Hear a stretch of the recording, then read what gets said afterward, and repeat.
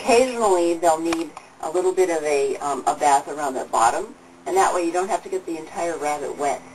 So what I've done with this bunny, he had a little mess on his bottom, so I wet his underside a little bit, and I let it sit for 5 minutes so that the water softened the part that needed to be washed.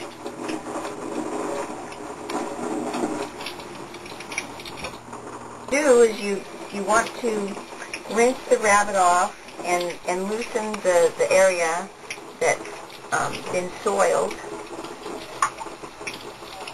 And once all the soil has come off, then kind of dry and then squeegee them out a little bit, squeegee it out, and dry the rabbit off. You may have to use a hair dryer, as I have used in my other film, or it may be that you can just set him in a area in the house that's warm and make sure that it gets absolutely dry. Do not put him outside while he's wet. Okay, and that's how to wash the little bunny, give him a partial bath.